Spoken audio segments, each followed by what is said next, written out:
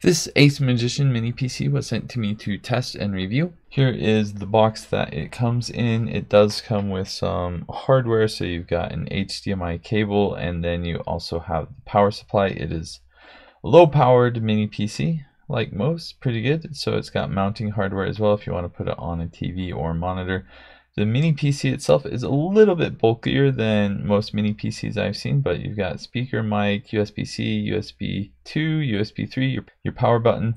On the side, you've got plenty of ventilation. Then you've got two more USB, HDMI, DisplayPort, two LAN ports, which is really nice, and then your power. And then again on the side you've got plenty of ventilation, as you do underneath. So I did try to open it up to see what I could upgrade, if anything, and it looks like it was manufactured and designed not to be open up.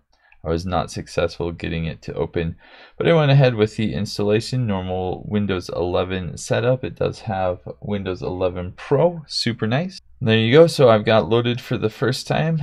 The specs on the computer are consistent with the Amazon description. I have a script that I always run on my computers to get software installed, so I ran that for a couple hours just to get all this software downloaded and installed and set up automatically so I could run some benchmarking tests on it. So I did run Geekbench to test out some of the scores. Nothing too impressive, but more or less what I would expect for the specs that it has.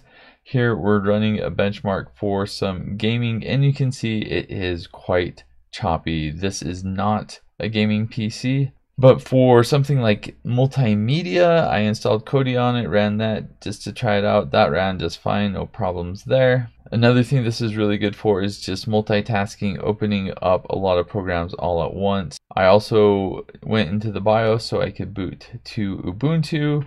Tried Ubuntu on it, that worked just fine. All of the drivers for Wi-Fi worked just fine as well, pretty decent Wi-Fi speeds. So after having tested this for a few weeks, it's basically a decent all-around mini PC. No, it's not a gaming mini PC, but for most other things it would work just fine. For opening documents, browsing the web, multimedia, it's going to be just fine. You're going to be able to open multiple programs at once and it's going to run smoothly. It does have 16 gigs of RAM. Overall, it's really good. So some of the unique things that set this apart, it does have quite a bit of USB ports, which is nice, but it also has these two LAN ports. So if you wanted to set this up as a router, firewall, put pfSense on this, you could do that. Might actually be a little bit overkill, but pfSense would run really well on this mini PC. I didn't experience any issues or driver incompatibility. Overall, it worked as I would expect. It is a good mini PC, great option for multimedia, putting it on the back of your TV, on a monitor, or just to have a spare computer around the house to do things on. Thanks for watching. Have a great day.